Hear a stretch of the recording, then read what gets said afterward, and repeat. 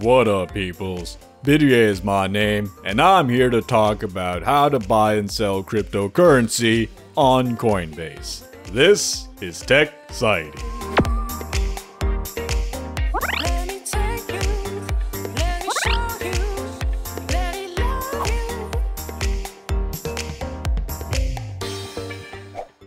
So if you're new to the world of cryptocurrency, you might have asked yourself, well, how do I go ahead and buy and sell cryptocurrency if I don't know where to begin?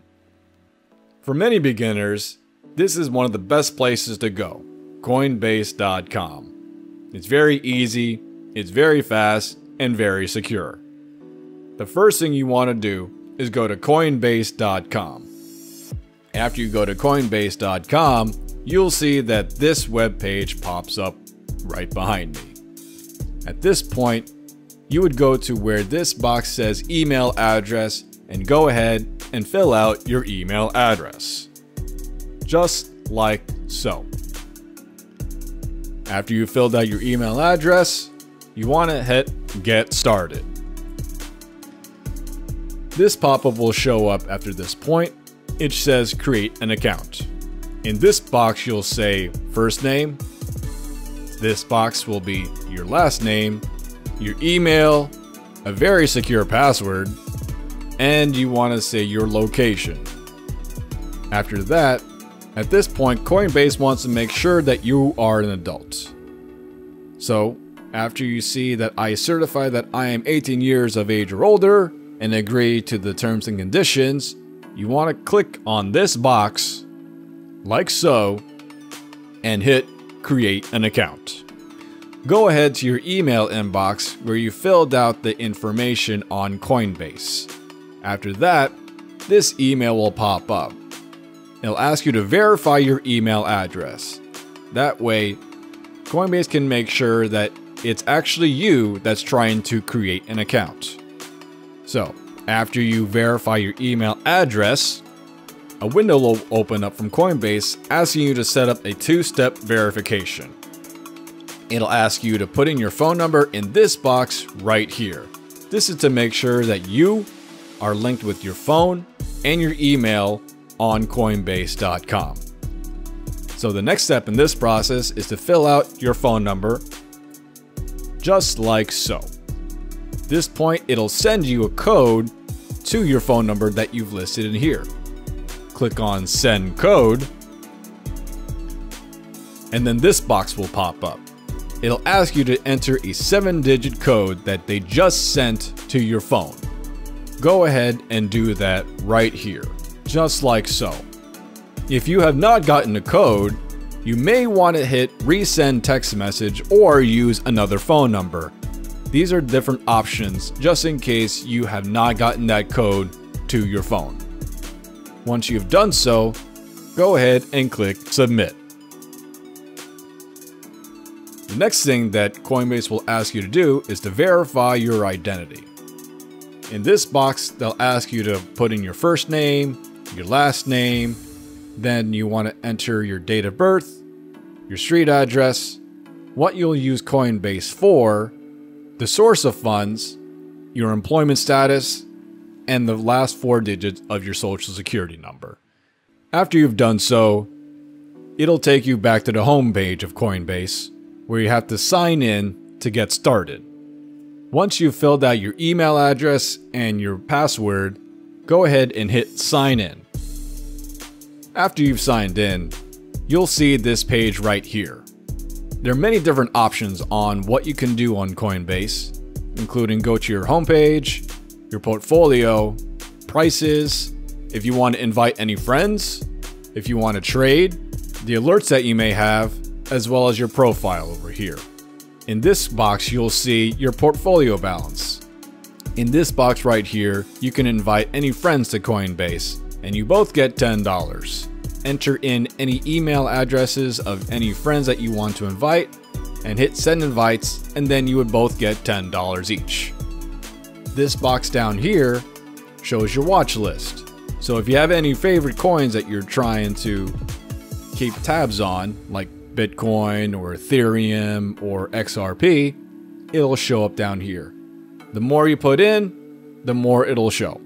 So the next thing that we're gonna go and do is go to prices. After you've clicked on prices, this page will show up. It shows the cryptocurrency that you have, the balance of it, as well as the current price when you've logged in. This chart shows for the past 24 hours, and then you can see any other pertinent information that you may need to know. If I want to buy, sell, or convert any cryptocurrency, this would be the page to do it, right here. And let's say I want to buy $10. I'm going to put in $10 in this box right here. And let's say I want to make sure that it's Bitcoin that I want to purchase. You would click on this box, and then you can see that you have Bitcoin or Ethereum, Litecoin. Anything in this drop-down menu is what you can buy right here from the homepage of Coinbase. But for this purpose, I'm just going to buy Bitcoin. And I want to make sure that I'm paying with the right account. So I'm going to fill in my bank account information right here. If I want to add another account, I can do so at any time. If I were to click on add another account, it gives me these options of adding a bank account or adding a debit card, which you can click on right here. Next we'll show is the preview of your buy. So if I'm trying to buy $10 worth of Bitcoin, it shows me how much Bitcoin I'm going to get, how I'm going to pay for it, the price at the time, the purchase amount of what I'm actually getting, a fee from Coinbase, if there pertains to be any, as well as the total. So if you're trying to buy $10 from Coinbase, you'll see that they subtract the fee from that amount. So you're actually getting $9 out of the $10 that you originally put in. Now this Coinbase fee will actually be a lot lower ratio-wise the more that you buy. But because I'm only putting in $10, this fee may seem pretty high. But you can put in different amounts depending on, and you'll get a different Coinbase fee ratio-wise. I hit buy now, and that's it. Very simple. So if I'm going to go to my portfolio, this is where it shows any transactions that have been made, whether I've received or sent any Bitcoin. At this point, you'll notice that my wallet balance shows up right here. Any transactions that I've made will be right here. And then I can send or receive any Bitcoin from these boxes. If I want to send, this pops up. It shows the Bitcoin address the wallet address that I'm going to be sending it to. If I want to do it by email, I can do that as well. This is the box where you would put in your recipient. Make sure that these numbers and letters are accurate. If not, you may lose those funds. So it'll show you that this is the Bitcoin wallet that you have currently and how much you can send. If you fill in this information where it says amount for USD or Bitcoin, it'll fill in the other amount that's equal to it. And if I want to receive any Bitcoin, this window pops up just right here. And if I want to receive any Bitcoin, this window pops up. It says be sure to select the right cryptocurrency. If you send crypto to the wrong address, like Bitcoin to a Bitcoin Cash address, your crypto will be lost. So make sure that if you're sending any crypto, like Bitcoin, you're sending only Bitcoin to a Bitcoin wallet or Ethereum to an Ethereum wallet. Otherwise, you may lose it. You hit I understand, and then this window pops up showing your QR code for your wallet address, or it has the wallet address right here in this box that you can copy and send to anybody that's trying to send you any Bitcoin. It's that simple. All you gotta do is just follow these steps and you're on your way to using Coinbase easily.